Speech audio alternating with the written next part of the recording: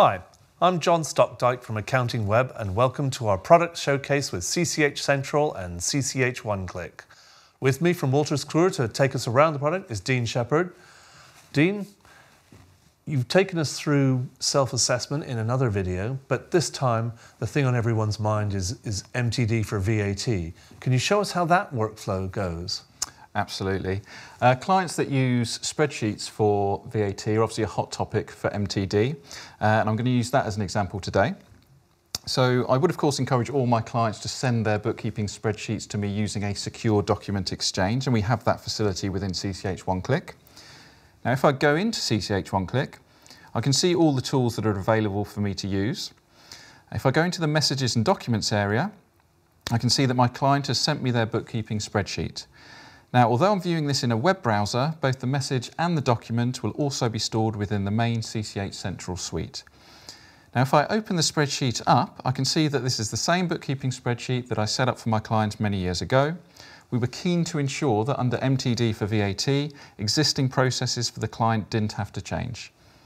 Now, if I hover over the cells, you can see that whereas ordinarily the cell reference would be A1, B2, C3 and so on, for the 9 cells that contain those VAT figures, I've renamed them VAT B1, VAT B2, VAT B3 to represent the boxes on the VAT return. You can do that once and you're good to go forevermore.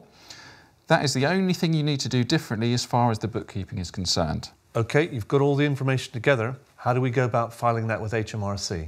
Okay, I'm going to go back into CCH OneClick and take a look. This time we're going to go into our Making Tax Digital toolset. The first thing we see here is a dashboard illustrating the state of play for both our MTD for VAT cases and also our quarterly reporting cases if you happen to have anybody in HMRC's MTD for Income Tax Pilot. If I drill down into any of these VAT status items, I can see the full list of my clients within each category, and I can navigate between those categories if I so wish. So let me find my client, Smith Electrical Limited.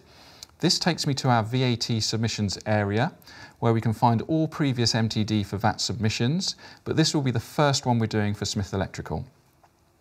If I click on Add Return, this is where I get to upload my client's bookkeeping spreadsheet. The VAT period that you see is pre-populated from HMRC's database, so we'll only show the VAT periods they're expecting.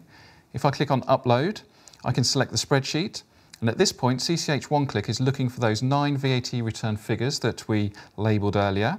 It also runs some validation checks to make sure everything is present and correct. If our system is happy, then we'll see this series of green ticks.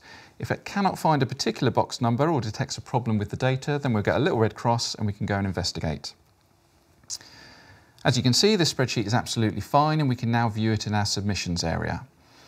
We can see that when the spreadsheet was uploaded, we can see who uploaded it, the period covered and the submission status, and we can see that this return has not yet been submitted. If I click on the return, we can give the figures one final sense check before sending that into HMRC. Now if I go back to the submissions area, I can see that the submission status has changed to submitted, and I can view the submission acknowledgement reference and timestamp.